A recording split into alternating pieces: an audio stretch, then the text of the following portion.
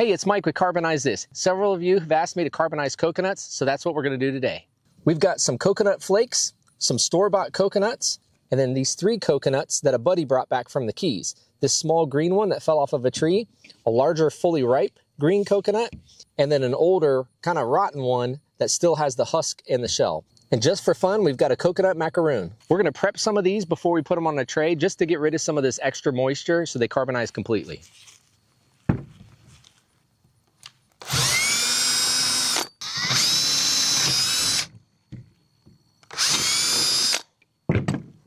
Dump out that coconut milk. And we're going to cut one in half.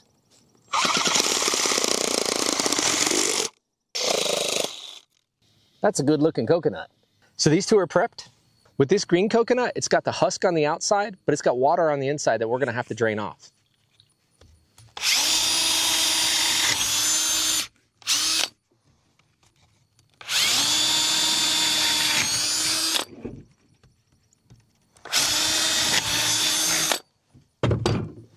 If we didn't puncture this, it'd probably explode in the kiln.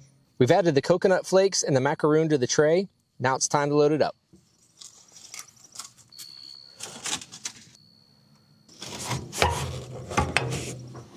I'm gonna add some extra wood and then fire it up.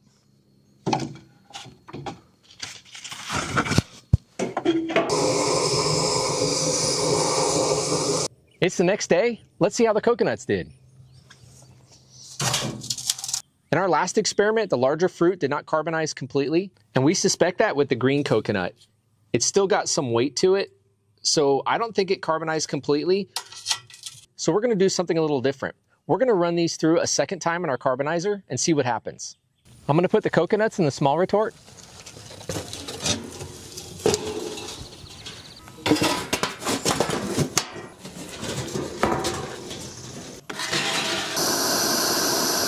We're gonna let this burn for a few hours, and then once it cools down, we'll show you the results.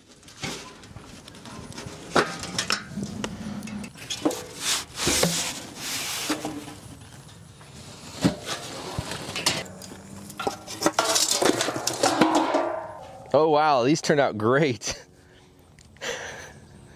We can tell right away that these coconuts are a lot more fragile after running them through a second time. In fact, the grocery store coconut that we bought has completely collapsed. The whole tray is a lot lighter than it was before. It was definitely the smart move to run them through a second time. One thing we noticed right away is there's a brilliant blue color right here on the edge of the coconut shell. Here's a little bit more blue on this shell. Now that can be from copper or cobalt or other minerals that were in the soil, or even fungicides that were used on the coconut plantations. Let's see if we can pull off some of the flesh. It's very brittle, very lightweight, very porous. Let's see how brittle this whole coconut turned out. Very brittle.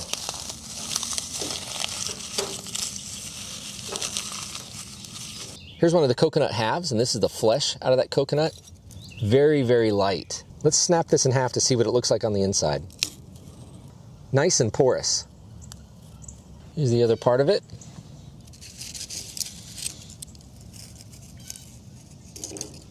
A lot of different texture variations right here that are pretty interesting. You've got this smooth, glossy area, and then a very kind of rough, flaky pieces here.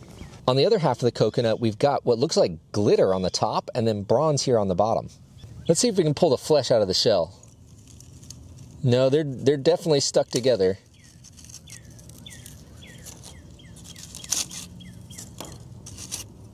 Let's see if we can get all the flesh out. Here's the shell, and we've got a good look at the inside. And then there's that bronze coloring and kind of that glittery area on the outside.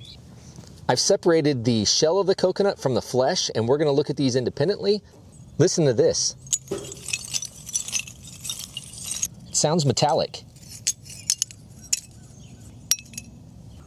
Now these are both mostly carbon, but the shell is a lot more dense, and that's what's giving it the metallic sound when you drop it. Let's see what this sounds like. Doesn't have that metallic clink.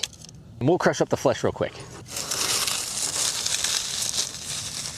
In fact, we can get it into a fine powder.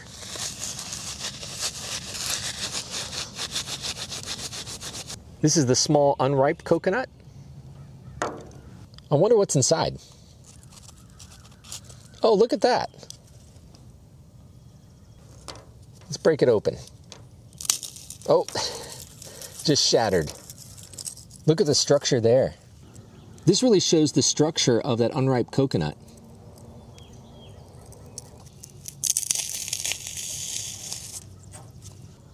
Here's the coconut macaroon. It's very, very tough. Let's try to snap it open. Looks like a piece of charcoal. Here are the coconut flakes. Here's the empty coconut that just has the husk and the shell. We're going to try to take the husk off.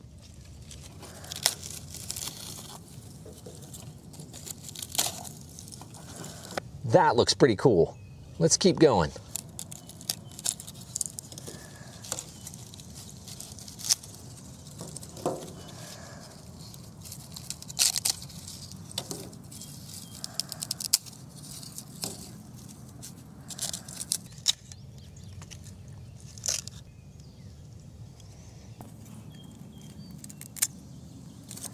There we go. We were able to separate the husk from the shell.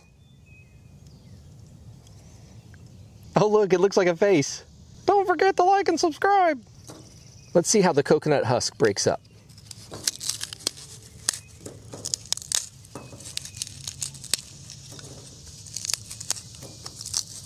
One of our viewers from Fiji suggested that we carbonize an entire coconut, so let's check it out.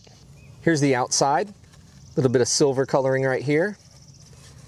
It's very, very lightweight. It was the right move to carbonize it a second time. No moisture in it. Let's see if we can crack it in half. That turned out pretty cool. Kind of looks like a giant avocado. Here's the husk, here's the shell. Let's see if we can look at the flesh. It's actually got some weight to it. It may not be carbonized. I wonder if we can get the shell open too. That's going to be tough. I could not crack it open, so we're going to try to saw it in half.